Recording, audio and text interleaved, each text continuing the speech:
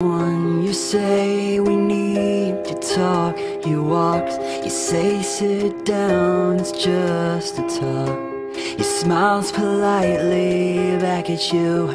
You stare politely right on through some sort of window to your right, as he goes left and you stay right between the lines of fear and blame. You begin to wonder why you came. Where did I go wrong? I lost a friend somewhere along in the bitterness, and I would have stayed up with you all night. Yet I know how to save a life.